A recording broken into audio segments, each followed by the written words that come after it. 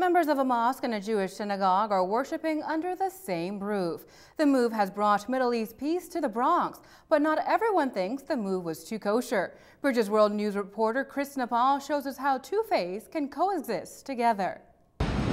Under the 6th train in the Bronx lies a very unique mosque. Due to financial issues in the Jewish community, this building is now being used for two religions. One side holds a mosque and the other is a Jewish synagogue.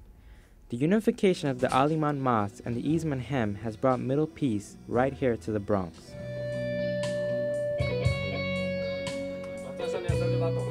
Prayer times often occur simultaneously, but the Muslims and Jews use separate entrances to the building.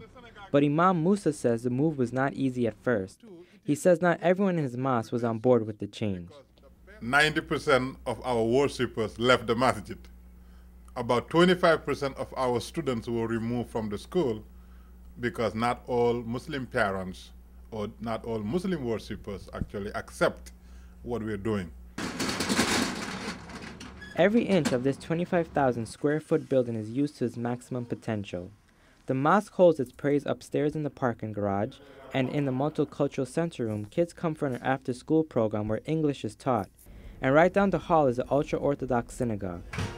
When the community went out of the building, they had no place to do the services, and everything is stopped.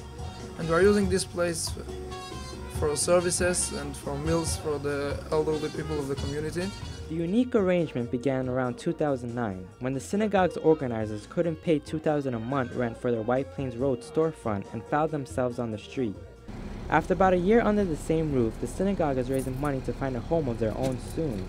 But for now, the rabbi and the imam says the move has brought two different worlds together in the name of peace. It's very, very good, very nice place.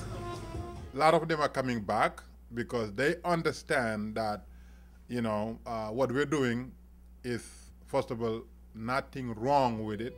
Reporting from the Bronx, New York, Chris Nepal, Bridges World News.